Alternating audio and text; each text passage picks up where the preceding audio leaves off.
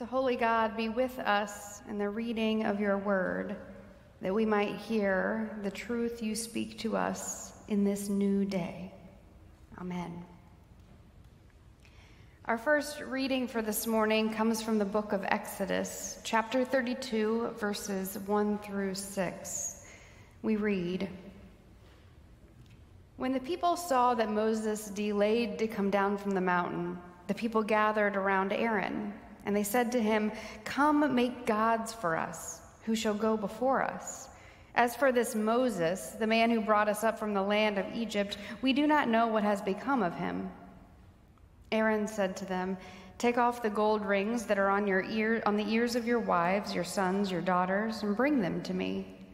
So all the people took off their gold rings from their ears and brought them to Aaron.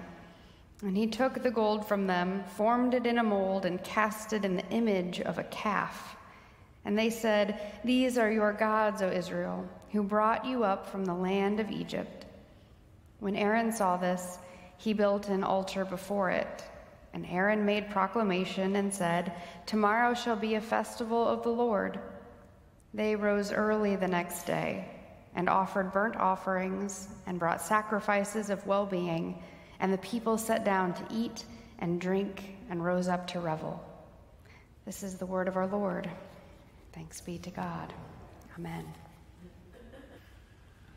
Our second scripture comes from a conversation that Jesus has with Pontius Pilate just before Jesus is crucified. I'm reading from the 18th chapter of John's Gospel, beginning with the 33rd verse.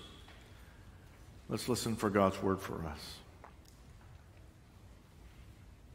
When Pilate entered the headquarters again, summoned Jesus and asked for him, "Are you the king of the Jews?" Jesus answered, "Do you ask this on your own, or did others tell you about me?"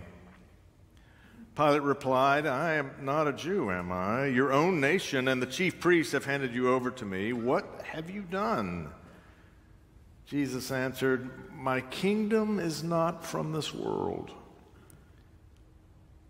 If my kingdom were from this world, my followers would be fighting to keep me from being handed over. But as it is, my kingdom is not from here." Pilate asked him, "So you are a king?" Jesus answered, "You say that I am a king. For this I was born, and for this I came into the world, to testify to the truth. Everyone who belongs to the truth listens to my voice." Pilate asked him, "What is truth?" The grass withers and the flower fades, but the word of our God shall stand forever. Amen. We've been in this conversation about the great ends or the great purposes of the church. The proclamation of the gospel for the salvation of humankind. Shelter, nurture, and spiritual fellowship of the children of God. The maintenance of divine worship. Our spiritual grandparents have told us that the fourth great end of the church is the preservation of the truth. The preservation of the truth.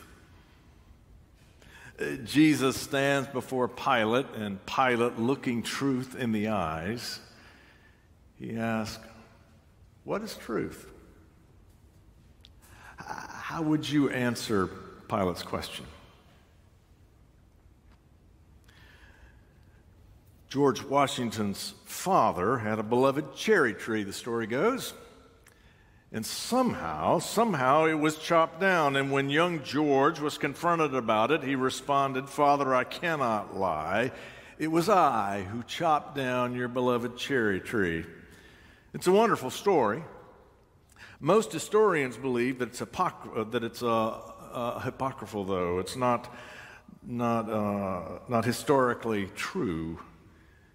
In other words, the story we tell to encourage truth-telling isn't historically true. I got to tell you, I have no problem with that at all. But it does raise the question, why would we tell it? Well, a couple of reasons. One is we know that telling the truth is never as easy as we might assume. And we also know that telling the truth is the only way that communities can live together. Apart from truth-telling, trust erodes and communities dissolve and fall apart. You've probably experienced this in your own life in some relationship or another. Truth is the ligament that holds communal bodies together, from families to nations. And Christian faith, which is rooted in a concern for how we are with the neighbor, that is our first concern, the health of communal life. So it is no surprise that it would be a concern to people of faith, the preservation of the truth. But how do we know the truth? It was 1972. NASA launched a spacecraft, Pioneer 10. A couple of things were different about Pioneer 10. First is that it was the first spacecraft launched with the power to escape our solar system. After about 18 months, Pioneer 10 was sending back pictures of Jupiter, but it kept going. The last time we heard from it was 2003. It's on its way in a trajectory to the Aldebaran star. That's a star in the Taurus constellation. It's going to take 2 million years to get there, so we're not likely, you and I, to hear from it. But the other unique thing about Pioneer 10 is NASA, for the first time, prepared for the possibility to communicate with intelligent life beyond our solar system. An aluminum plaque was attached to the spacecraft with messages for whoever or whatever might be out there and intercept it. Of course, it's unlikely that intelligent life beyond the solar system will be fluent in English. So how would you communicate? Is there a language that would be recognized beyond us? NASA thought so. The plaque showed the layout of the solar system, the location of Earth in the Milky Way galaxy, and the structure of the hydrogen atom. Okay, why the atom and the layout of the solar system? As Neil deGrasse Tyson says in his book, Astrophysics for People in a Hurry, science is a universal language. The laws of science will be true not only on our planet, but throughout the universe. Therefore, if we communicate with that language, it can be understood anywhere in the universe. Pilate asked Jesus, what is truth? I don't know how you would answer that. But first, we'd have to ask ourselves, how do we decide the truth is true? How do we decide what we believe to be true is true? Theologians and philosophers say that is a question of epistemology.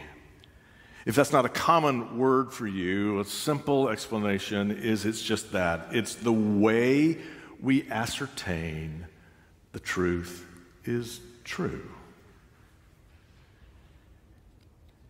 There are different kinds of epistemologies because there are different kinds of knowledge. There's truth that we know through science. There's also moral truth. There's mathematical truth, and there's truth we claim in faith. These are all knowable subjects, but how we know them, their epistemology, varies. For example, I know that 440 vibrations per second produces the pitch of A, and I know that Abraham Lincoln was a great president. I know that Abide With Me is a stunning hymn. And I know that Jesus Christ is Lord. But the means by which I ascertain the veracity of these different claims are different. So how do we determine what's true in this world? Well, for us to talk about that, we have to at least, it requires some reflection on the Enlightenment. I know you were thinking, it's the last Sunday in September. Can we at least talk about the Enlightenment a little bit? I know that's what brought you to church. Historians trace the beginning of the Enlightenment to 17th century thinkers like René Descartes. You remember Descartes, the one who said, I think, therefore I am. Descartes not only thought, he and his colleagues actually changed the way that we think, the way that we determine what's true. Prior to the Enlightenment, the governing epistemology was that truth is determined by tradition, by culture, by wisdom, by those who have gone before, by conviction and belief. But Descartes said, I'm not so sure about that. I think the only reliable capital T truth is that which can be known by fact, that which can be discerned through the senses and deduced by reason. That's capital T truth. Capital T truth is that which can be plastered on a spacecraft and recognized as true across the universe. Simply stated, the Enlightenment shifted our epistemology. Capital T truth is no longer determined by tradition or culture, but by facts alone. There's a gift in that. There's also a limit in that. The gift? The Enlightenment taught us to speak of science, of the science of evolution, of creation as an act of evolution. But Enlightenment thinking has its limits, because to speak of facts only, you can speak of evolution, but you can't really speak of creation, certainly not creation by a creator, because that leads us beyond that which is factually evident and into that which is bigger than fact. This is my point. We know some things by fact. We know some things by conviction. Two things about that. First, our convictions can't live contrary to fact, but neither can our convictions be confused with fact. One example. Jesus talks to Pilate, and shortly thereafter, he is crucified. Imagine you were there that day and you witnessed it. You saw the crown of thorns, the flogging, the pounding of the nails, the taunting, and finally his lifeless body. Imagine you saw it all. You would know what happened in this fashion. You would know that he was crucified and what that is like. You would know the facts. But to know that the love of God was redeeming the world is something that is larger than fact, not contrary to fact, but larger than fact, and requires a different kind of epistemology, because that kind of truth is too big to squeeze down into facts alone. So here's the irony. I've spent most of my ministry encouraging you and other congregations to look beyond the simple facts of the biblical story, but to look at what they mean, to look at their significance, not to look contrary to fact, but to look to that which is bigger than fact, to discern what the facts mean. But recently, the ground has shifted.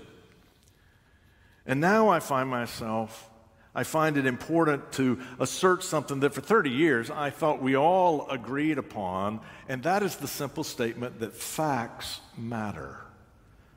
The ground has shifted for us, in part because we live in an age where it seems to me, you may see it differently, but it seems to me the freedom of speech is celebrated without any sense of the responsibility of speech. The ground has shifted because increasingly sources that present themselves as news reporting the fact are actually sources that are advocating conviction. And they either can't or choose not to tell the difference between fact and conviction. Facts matter. They never tell the whole story. They never do. But a true story cannot be told without them. Daniel Patrick Moynihan, some of you will remember that former senator. He's famous for having said once, everyone is entitled to their own opinions, but everyone's not entitled to their own facts. When he said that, it was almost obvious, but I'm not so sure it is anymore. Today, it seems we feel we can create our own facts. There's truth that is known by fact, the amount of carbon in the atmosphere or the date of the Emancipation Proclamation. And there's truth that's known by conviction, that peaches are delicious and that God is love.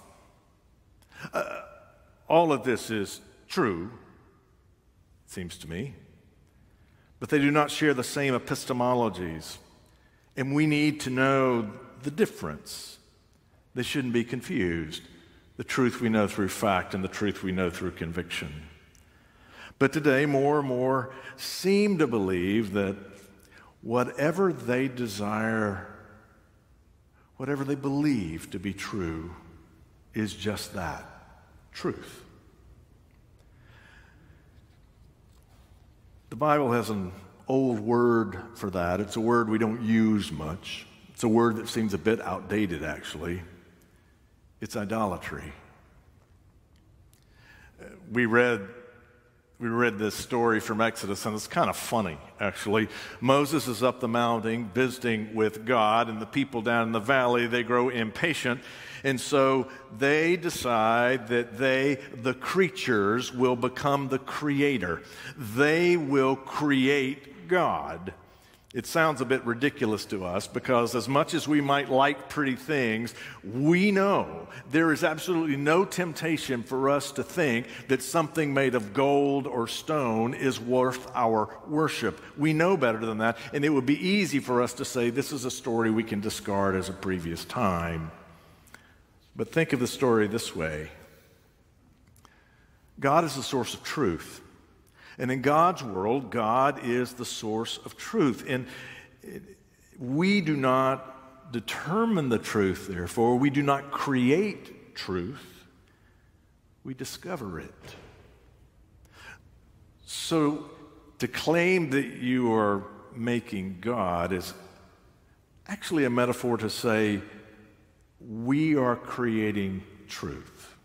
We are creating the narrative of what is real and reliable in God's world. I've decided what is true. I don't discern it, I invent it. It seems that idolatry is an apt metaphor for a lot of what is presented as truth in our day. Several years ago, Time magazine, on the cover, it said, "Is truth dead?" It chronicled a long list of public statements that were asserted as fact that had absolutely no basis in fact.